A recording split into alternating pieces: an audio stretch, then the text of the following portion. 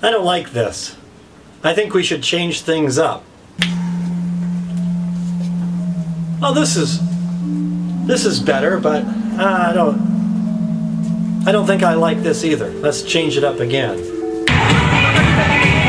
Alright, now this is much more exciting. This is better, except it's, I don't know, no, it's too much. Let's change it again.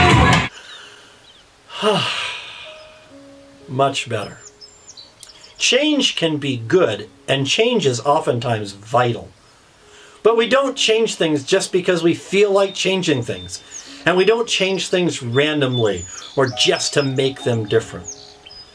Whether it's keeping things the same or making changes, we do it with a purpose and a goal in mind. And that is God's commandment, God's mission for the church.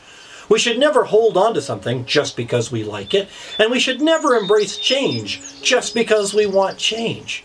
In both of these cases, the culture is being dictated by our preferences and not by the command of God. God has commanded us to reach the lost and to make disciples and build people up into disciple makers.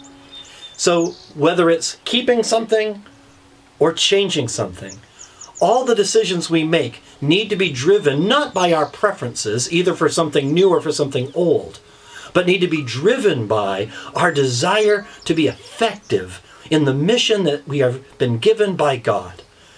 So whether you're going to have something new or something old, let's make sure that we are accomplishing what we've been told to do by the Lord of the church.